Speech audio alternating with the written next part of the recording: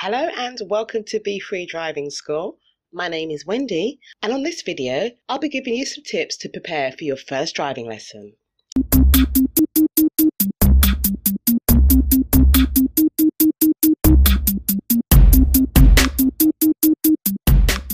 So as a driver, you will need to know what all the road signs mean, the rules of the road and the road markings.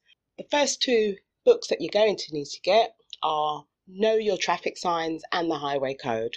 Click on the link below in the description box for your free download for both of these books. The next book you'll need is called Driving the Essential Skills. Now this is every driving instructor's Bible. It's what we teach from. It's a great book because it goes beyond learning to drive. So it looks at things like when you break down, if you're driving abroad.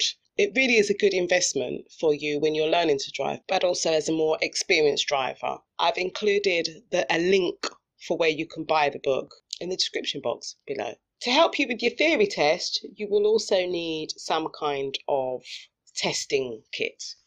There are lots of free apps and online websites. What we recommend is the official DVSA Complete Theory Test Kit. And once again, put the link where you can get that below.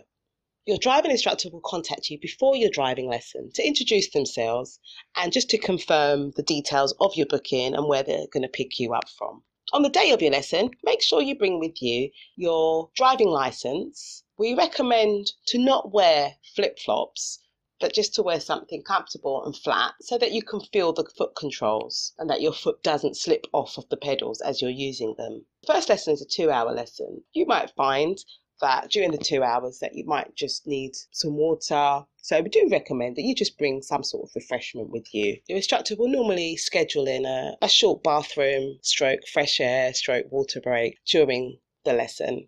And obviously if you need more breaks, just let your instructor know because everybody's different. Every driving instructor should display their driving instructor's badge, which will either be a green one, which means they're fully qualified, or a pink one, which means that they're a trainee instructor. It's also a good idea, if you've never driven before your first driving lesson, just read up on some of the car controls, just so that you're aware of what some of the pedals are, just to help you prepare for that first driving lesson. One of the first things that you will learn is the cockpit drill. I'll include the link to the cockpit drill video here so that you can have a look.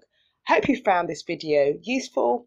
We hope you have a good first driving lesson. Please subscribe to our YouTube channel. Click the notification bell so you don't miss future videos. Until next time, take care.